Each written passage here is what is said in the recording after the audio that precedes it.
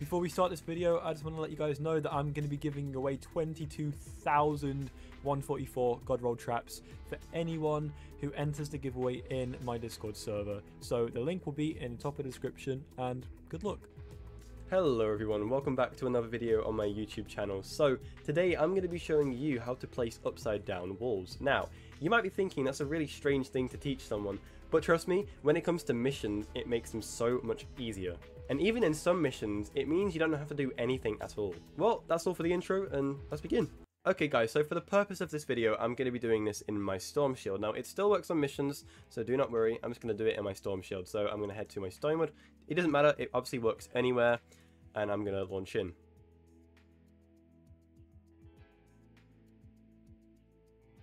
Alright guys, so now that we're loaded into our Storm Shield, we're going to find a flat area just here, and we're going to start the process. So what we're going to do is place a metal stair, because the metals actually have a lot thicker dimensions. As you can see here, the steps are a lot bigger than most other materials. Then what we're going to do is come all the way up to the top step right about here, and we're going to want to enable first person mode. So if you don't know how to enable first person mode, that's fine, I'm going to show you right now. So we want to click the settings cog, click the game settings, scroll down until you find extra game options, and you want to click first person camera. You want to turn that on, apply it, and here you go. As you can see, we're in first person mode. It looks a bit trippy, but yeah, we're in. Yep, so we're going to come to the top stair, and we want to be about halfway between the first point here and the second point here. So around here. And we want to make sure that we're facing all the way down, otherwise this will not work.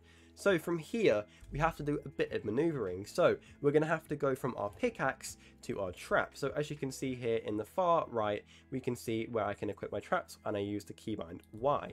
So we want to keep going between Y and my pickaxe. So as soon as you start doing this maneuver, you can see there is a wall trying to be placed there, but obviously I'm not placing it. It does take a few tries the first time if you don't know how to do it, but there we go, I've just done it. So it can bug your game to constantly swing your pickaxe. The way to do this is just get a weapon, click it, and that's it. So as you can see here, we have a glitched wall. We have actually two in here. I've placed two. So to prove this is upside down, we can just put a door there. Yeah, see, look, there's a door there now. And this one obviously as well, two doors. So yeah, that's it. And the cool thing about these as well is that mobs don't actually attack these. So if you are in a retrieve the data mission or a atlas mission, you can actually use these to surround the atlases and they will not target it. I'm going to quickly go into a mission, guys, and I'm going to show you exactly what I mean. Okay guys, as you can see now, I'm loading into a mission, so I've just gone for a simple fight the storm mission in Stonewood, just so I don't get murdered every 2 seconds, and it's easy to show you guys that this does work. Alright guys, so now that this atlas is covered in upside down walls, I'm going to show you exactly how this works. So what we're going to do right here is enable the mission. So we're going to click here, start objective, start objective. So we're going to have a bunch of zombies heading towards me now. So what we're going to do is just wait here, and I'm just going to show you exactly what happens. Alright guys, so now that I've started the objective, as you can see here, the zombies are heading the way to the atlas as they normally would do.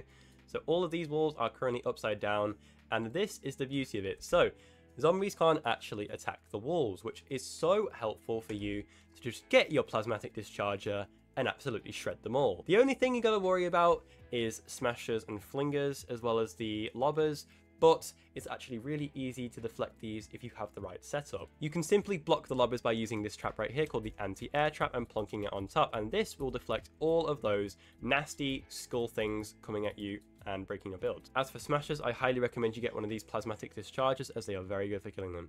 Please note though, this only works on 1x1 areas, so if you put this on and evacuate the shelter area, which is 3x3, you'll be screwed. If you guys did enjoy this video, make sure to let me know in the comments below. Make sure to join my Discord server, as we have a 22,000 trap giveaway ending in about 3 days, so make sure you come and grab that giveaway, and I'll see you guys in the next episode.